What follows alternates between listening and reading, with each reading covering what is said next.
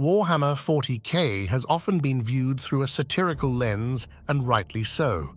With its extensive history, the franchise naturally incorporates numerous references and satirical elements. However, there's another side to the coin. The vastness of the Warhammer 40k universe brings both challenges and opportunities.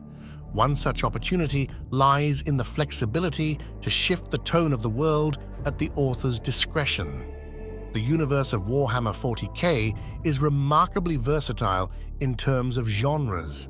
It can delve into cosmic and body horror with the likes of Chaos Gods and Tyranids, explore mysteries through the lens of the Inquisition, unravel political intrigue with the Assassin Temples, or deliver classic action-packed tales featuring the iconic Space Marines.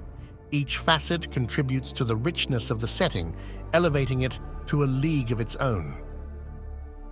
The purpose of this discussion is to emphasize that there's undeniably room for comedy and satire within the Warhammer 40k universe, provided it's executed skillfully.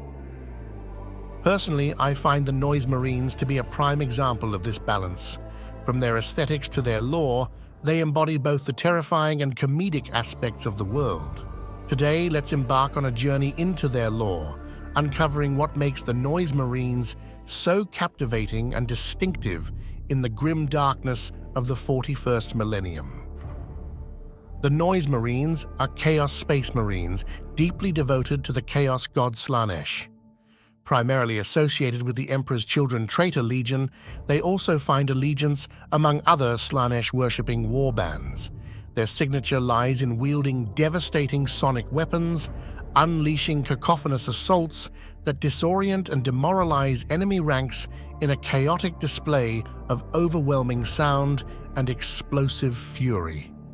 The roots of Noise Marines trace back to the era when the Primarch Fulgrim and his Emperor's Children Legion first succumbed to the seductive whispers of Slaanesh just prior to the onset of the Horus Heresy.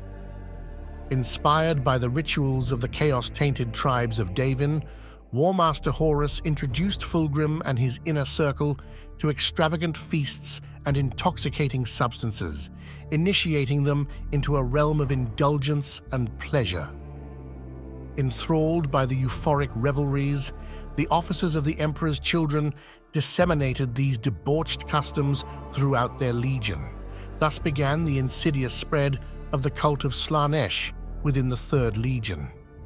Since those formative days, the Emperor's Children have relentlessly pursued every conceivable excess and perversion, pushing the limits of both mind and body in a quest for ecstatic gratification.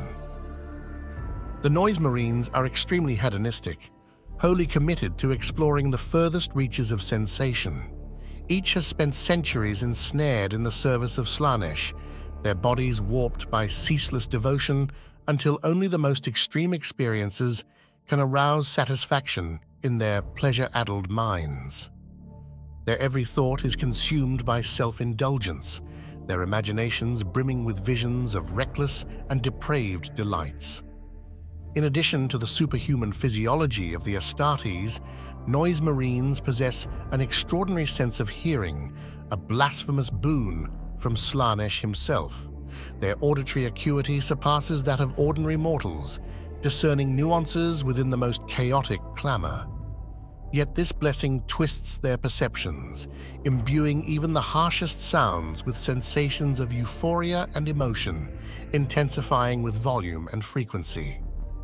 For a Noise Marine, the battlefield serves as the ultimate symphony of sensation. Amidst the tumult of combat and the cries of the dying, their minds are consumed by a euphoric frenzy unmatched by any other experience. Yet, even the deafening cacophony of war fails to satiate them entirely, prompting them to augment the chaos with devastating blasts from their sonic weaponry. Devoted entirely to the Prince of Pleasure, Noise Marines are infamous for their unfettered depravity. While their brutal onslaughts often leave no survivors, they occasionally require sacrifices for their unspeakable rituals to appease Slaanesh. Victims of these rituals endure damnation, subjected to the horrors of their captors' twisted imaginations. Fear holds no sway over these servants of Slaanesh. They revel in inflicting pain as much as they delight in experiencing it. Yet, they do not rush towards death, preferring instead to savor the myriad delights of chaos. They eagerly accept Slaanesh's gifts, seeking out demonic entities and warlords who can offer new excesses. Many envy the seeming immortality of demons in Slaanesh's service, aspiring to achieve demonhood and the boundless freedom it promises.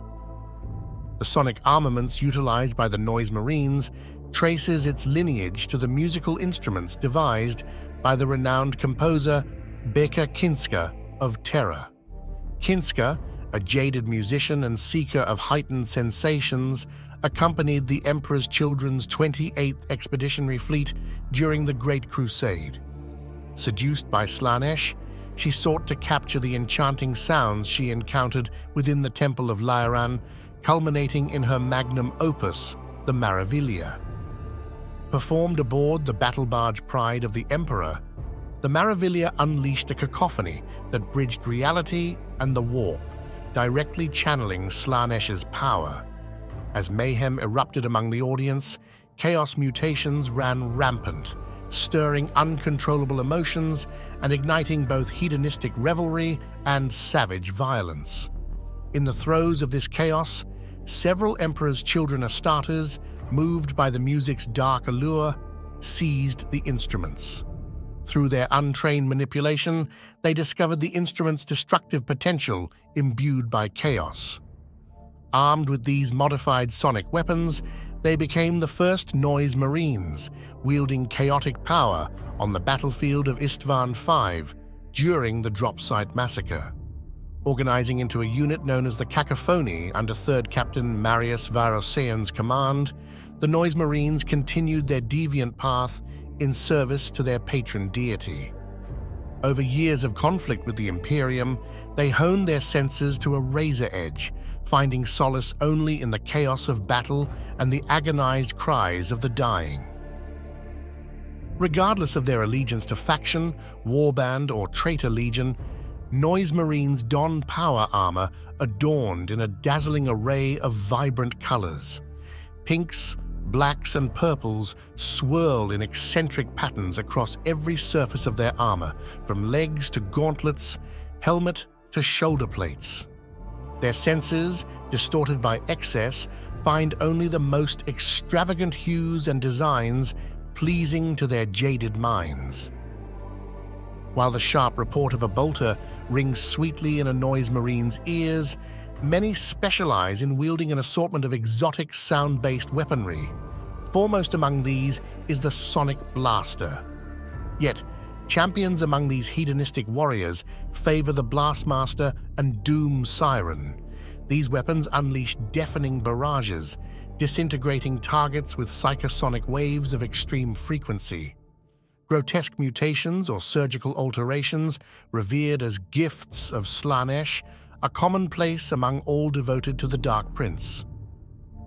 Noise Marines of Slaanesh, their senses numbed by centuries of indulgence, crave only the most extreme sensations, thus their affinity for sonic weapons. The tumultuous roar of battle evokes visceral emotional responses in these warriors. Sonic weapons harness this chaos, delivering explosive, pyrotechnic devastation with each discharge. Their arsenal is surreal, their energies capable of penetrating solid barriers without loss of potency. These weapons are not merely fired, but played like infernal instruments, unleashing waves of resonating noise that assault the senses. A Noise Marine can manipulate these sonic barrages, coaxing deeper frequencies or discordant wails that rend targets asunder. Driven by a primal urge to witness the carnage firsthand, they unleash waves of crippling harmonics even as they advance, rupturing organs and bursting eyeballs regardless of the foe's armor. In the sea of souls, a ghostly melody flows, a grand composition resonating with myriad tones and frequencies.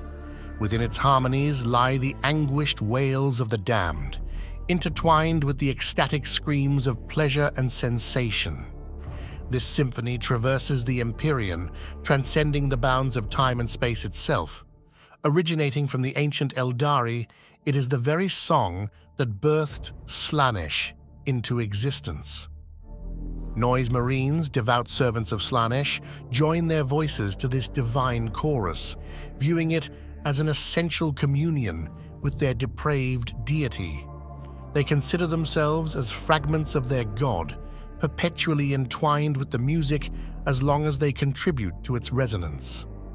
The song echoes through the annals of time, encompassing the voices of the long-deceased, lost and doomed Eldari civilization, a race once mighty in the galaxy. This is the song of Slaanesh, inexorably linked to the deity itself. Without the song, Slaanesh's essence might wane, and without Slaanesh, the song would have never existed. For Noise Marines, nothing else holds significance. The song of Slaanesh reigns supreme. They disregard all other matters, including the customary infighting among Chaos warbands. To them, the music must never cease. After all, the quiet offends Slaanesh. The Noise Marines embody a perfect amalgamation of whimsical visuals and grimdark themes. After all, Warhammer is meant to be enjoyable, and they epitomize this notion impeccably. Inspired by punk and heavy metal subcultures, their appearance, along with their employment of sonic weaponry and pyrotechnic assaults, exudes a sense of satire that resonates with me. What are your thoughts on them? I'd love to hear your opinions in the comments below. Anyway, that wraps it up for today. Wishing you all a fantastic week.